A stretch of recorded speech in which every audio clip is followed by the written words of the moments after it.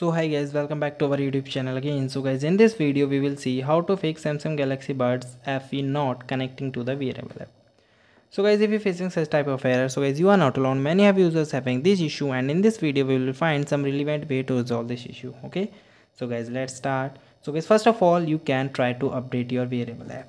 For updating, you simply go to the Play Store and here you can search wearable app. Okay, and make sure this is same. If you have the Samsung device, so you are check that the open option is not available, so it is considered as the OS application. So you can simply go here and connect it and open your case. Okay, after that you also try to restart your app. For restarting the app, you can completely close it and you can close all the recent application. Okay, and guys, you also make sure that your application have the permission of Bluetooth.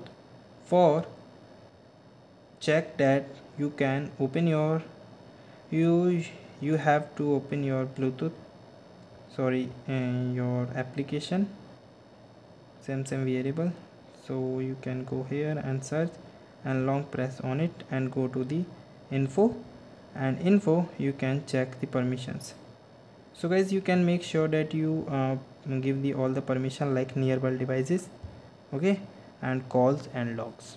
So you make sure all the permissions are available for needed this application, and you also try to repair and reconnect it. For repairing, you just go to the app store, not the app store, go to the Bluetooth and then again details, and in details you can simply click on this gear icon, and in the gear icon you can see the option of unpair. So you simply click here and unpair it. Okay, then you can repair and check you are getting the solution or not. So guys, this is the way for resolving the solution. And guys, thank you and have a nice day, and subscribe our YouTube channel for the further information. Maybe this video is very helpful for you.